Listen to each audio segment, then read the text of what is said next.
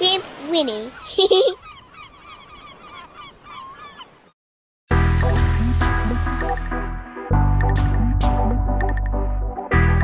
Bringing our cat Bonnie on our trip around Australia with us was the best decision that we could have ever made. It makes us feel like it's very homely. We have our pet with us. She's with us all the time. We didn't want to leave her at home. We didn't want to have somebody look after her. We wanted to bring her around Australia to every single state so that she can experience the outdoors and enjoy life the best possible way for any little kitty cat.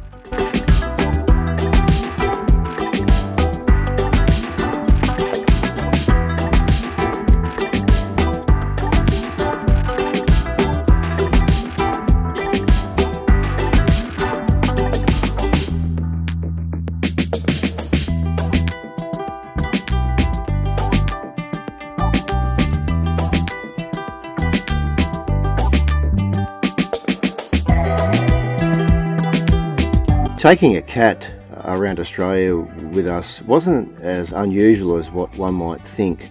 There's a lot of cats in motorhomes and caravans out there. It just makes sense. You don't hear them or see them because they're kept inside people's vans.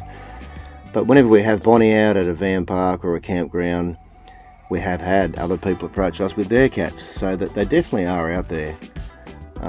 And I must say, Bonnie, out of all the pets I've had in my life, she's probably been the best, and that's out of all the cats and dogs I've owned ever.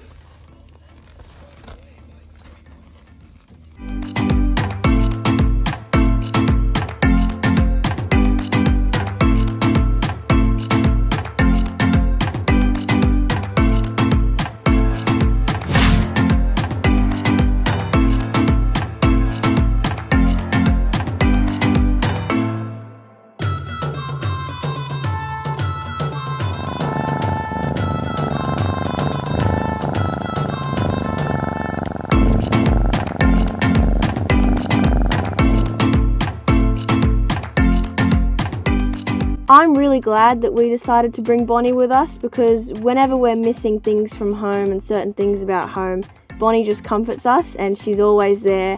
And she's actually adapted to van life way better than we expected her to, and not only that, she's become much more of a friendlier cat than she was already before, which is really great.